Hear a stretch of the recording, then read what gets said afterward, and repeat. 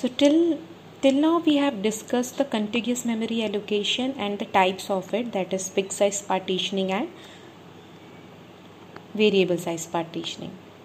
So in contiguous memory allocation, there are three types of allocation strategies that we can follow in fixed size partitioning and as well as variable size partitioning also. That is first fit, best fit and worst fit. The first fit is this strategy where we will allocate, as a process come, we will allocate that process the first hole that is big enough to accommodate that or satisfy the request of that process or the size of that process, right?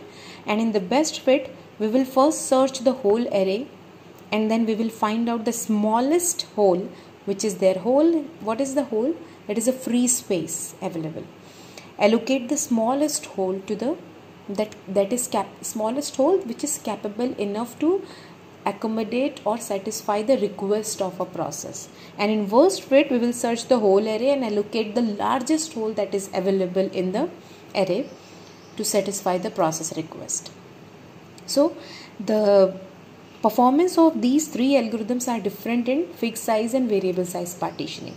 So first we will see the first fixed size partitioning, where as we have partitioned the memory in these fixed size blocks, that is 200, then 400, then 600, then 500, then 300 and 250. These are the different size that is fixed size partitioning, which is fixed in nature, right? As first process come, that is 357 in size, and if I talk about the first fit, that is first fit, best fit and worst fit. So first fit, if it is first fit, so how do we allocate? The first process P1 357 can be accommodated. We will start the searching from here. The 200 cannot accommodate the 357 size process. 400, yes. Process P1 can be accommodated in here. So we will write here process P1 has been allocated and the 3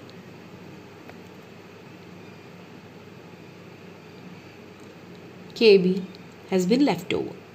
Okay, then the next, now you can start the searching from here only or you can start from the starting. So we are taking the case where we are starting the searching from the 0th position only. Then the next process, which is of size 210, came, and in the first fit algorithm, where it could be allocated 200, no, it cannot be accommodated here. 600, yes, it can be accommodated in the 210. We are not thinking about the largest hole or the smallest hole. We are just searching for a hole which is capable enough to satisfy the request of the process in the first fit algorithm, right? So if 600 can accommodate the 200, that is process P2. So the left, if it is 210, so 390, right? 390 space, 390 KB has been left over. Then the next process P3 came. We will start searching from here. Now this 3 and this 390 cannot be utilized by any other process because it is fixed in size and every partition can accommodate only one process. So the next process P3 came. 200 cannot be accommodated. 500, yes, it can be accommodated here in this block. So process P3 here, that is 468. So how much left over? 32, right?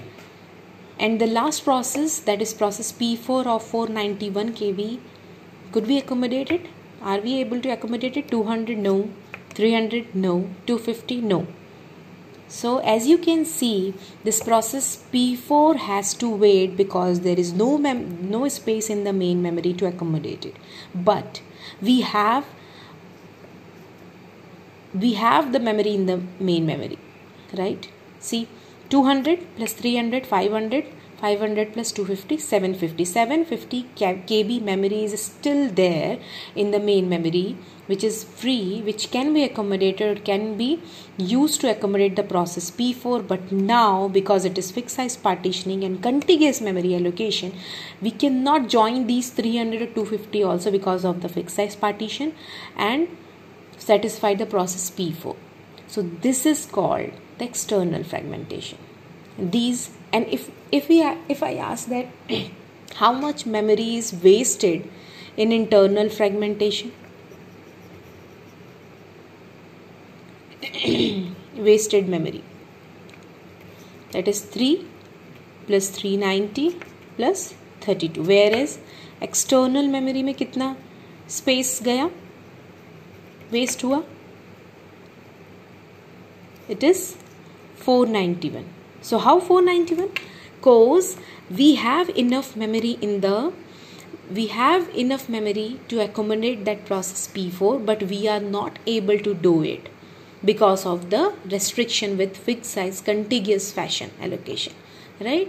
So we have enough memory, but we are not able to allocate it. So how much memory is wasted because of the external fragmentation? So we write 491. Whereas if it is like 750, right? If it is 791, if the process P4 required 791 KB memory, and this is the same scenario before, so how much memory we have all in total which are fragmented? 200 plus 300 plus 250, that is 750.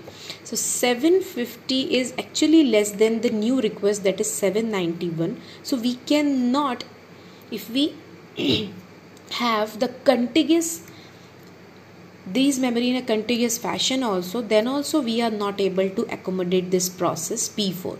So there is no external fragmentation if the process P4 required 791, but here process required 491. We can accommodate that process P4, but we are not able to accommodate because the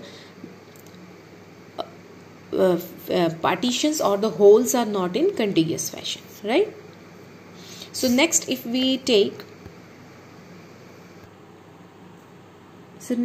we go for next allocation strategy, that is best fit. For best fit, the same number of processes, if the same sequence of processes are coming, how do we allocate that processes? Because in best fit, what we do, we will search the whole array and allocate the smallest hole in that. So first the process P1 came with 357 KB with request of 357 KB. We will search the whole array, the smallest hole that can accommodate the 357. What is that? That is 400 size. So I will allocate the process P1 here, and again there is a internal fragmentation of 3 KB. Then the next process P2 came with 210 KB. I can start search from here, but here we have to search the whole array, so it doesn't matter from where we are starting. So 210, so this 200 cannot accommodate, this 300 can accommodate the process P2 of 210. So 90 KB has been wasted. And the next process, that is 468, where could be accommodated? The smallest one, this one. So process P3 will be accommodated here with 468. So 468 means, if it is 468, 470 means 432, that is 32 spaces again wasted. And then 491, so 491 can be accommodated here, process P4 491, that means 509 spaces, 491, that is 109. ठीक है, सो ये हो गया. तो इसमें क्या हो रहा है, बेस्ट फिट में हमने we are able to accommodate all the processes which is not possible with the first fit, but in best fit we are able to accommodate with all the processes in a great manner. But how much memory has been wasted in internal fragmentation?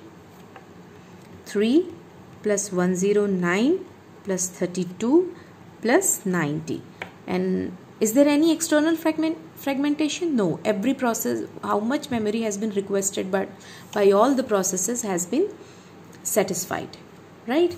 Then if we go for worst fit, what is worst fit? Search the whole array and allocate the largest hole.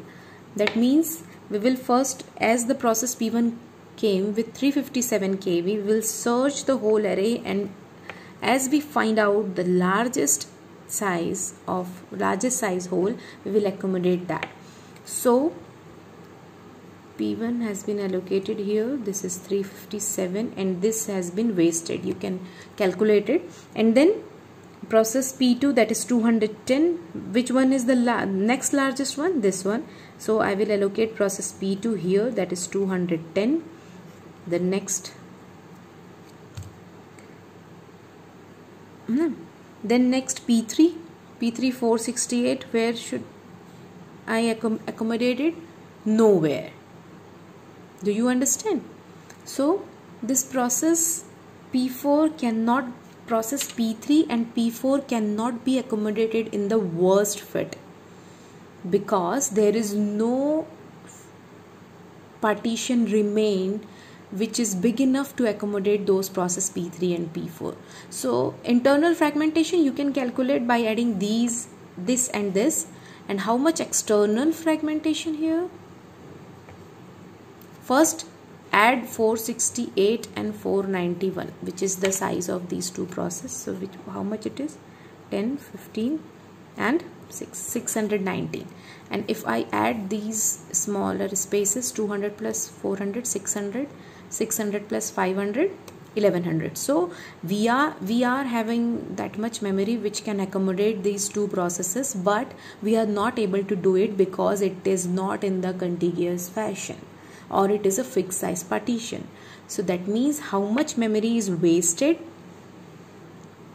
659. How much memory is wasted in external fragmentation? That is 659.